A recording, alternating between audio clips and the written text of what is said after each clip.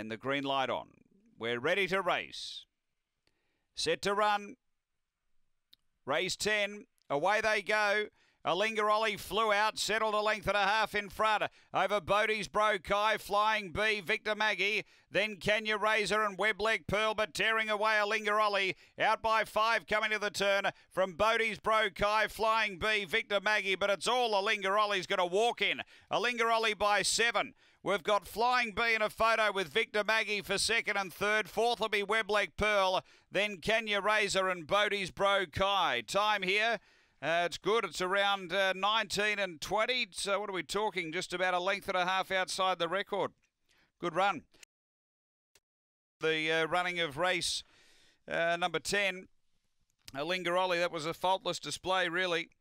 And he has come out, showed very good speed early. He's won by 7 lengths and has got the prize for Yvonne King. He really pushed away hard late too. Second to 8, which is Victor Maggie.